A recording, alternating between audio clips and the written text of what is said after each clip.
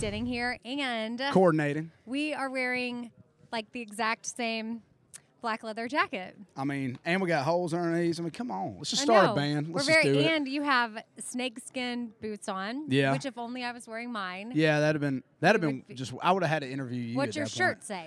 Heavy Metal Shop, Salt Lake City. Shout out. Yeah, you know it. I lived in Utah for a few years growing up, so I used to go to this place, and they would only sell like rock and roll and like heavy metal records. Yeah. And I love all that. I love everything. So yeah, rocking it. Yeah. So I just had Landco in here a second ago. Yeah, my boys. Out with them, the Riley Land Green. Bros. Yeah. And then coming up in 2020, you're going to be out with Dustin Lynch. Mr. Dustin Lynch. Yeah, that's going to be awesome. So fun. Oh, I saw him open for Thomas Rhett when they were in Nashville. Yeah.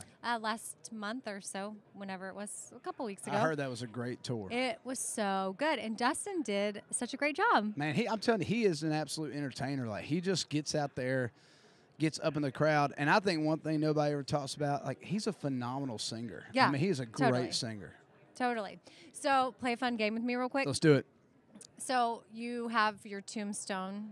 Unfortunately, you've I'm dead. Passed away. What? This is fun? Is it a fun game? Yeah. Rest in peace. No, but on your tombstone has to be your last text message.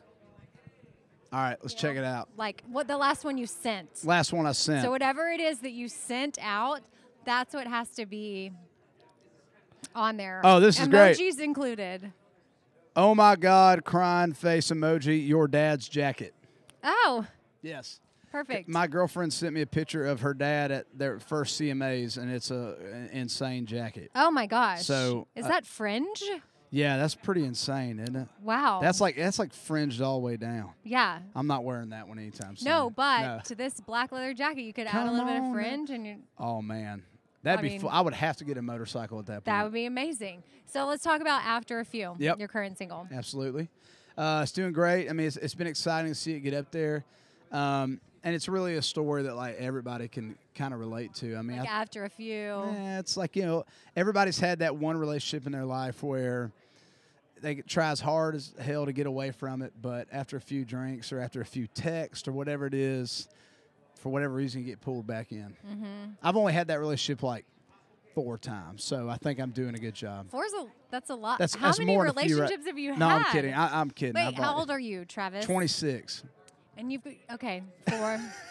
I'm starting back all the way at 4th grade, though. Oh, you know okay. I mean? Yeah. And after a few lollipops. Great. Yes, exactly. Yeah. After a few, were you allowed to drink soda when you were a kid? I was. Yeah, pretty much, yeah. I grew Coke. up. I'm from Georgia, so I grew up on Coca-Cola. Yeah. And I had a pretty long Mountain Dew phase, too. Mm-hmm. I feel like every boy goes through. Yeah, I mean, it's like I was skateboarding. Did you ever make the suicides where you, like, went up to the Coke machine and you do what do they call it in Georgia? In Texas, we called that a suicide. I don't know what they called it. I think at one point they called it, like, Aurora Borealis, which is like isn't that the lights in the sky in Alaska or whatever? Oh, wow. That's a little intense, right? I kind of like that better than suicide. Yeah, they call it because it was all the different colors. You know what I mean? Yeah. I did not do that. I drank sweet tea and Coca-Cola. That's what I drank.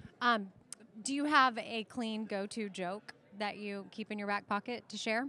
After you've had a few, got to tell those clean jokes. God, that's. I'm trying to think. The answer is no. But I got one for you. Okay. You can keep it in your back pocket Perfect. and use it in case anybody ever asks you this question. What does a nosy pepper do?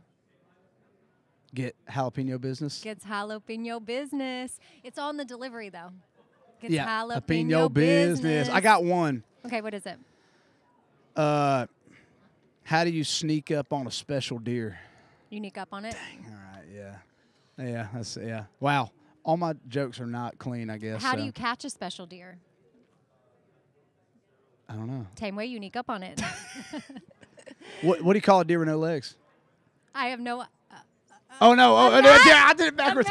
I did a deer with no eyes. I have no idea. No idea. And then what do you call it? No idea with no legs? Still no idea. Yeah. Oh, see, I didn't know that There part. you go. There's a part 2. Okay. Yeah.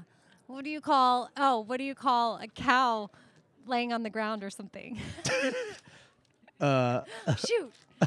How's this one a called? cow? No, all the ground? Ground beef. I don't know. Oh, ground It's beef. That's right. That's right. Yeah. I know. I'm giving you all kinds of material for this 2020 tour you're doing with Dustin Lynch. Yeah, they're going to leave if I tell those jokes. No, you my get jokes. out there, you start singing, and then maybe you tell a few jokes. That's my go-to thing. I can do it. Yeah. Okay. Well, thank you, Travis. Thank you so for much. stopping Love the by. jacket. Good to see you. As Yes, always. you too. Twinsies. It's a Bobby Bones show.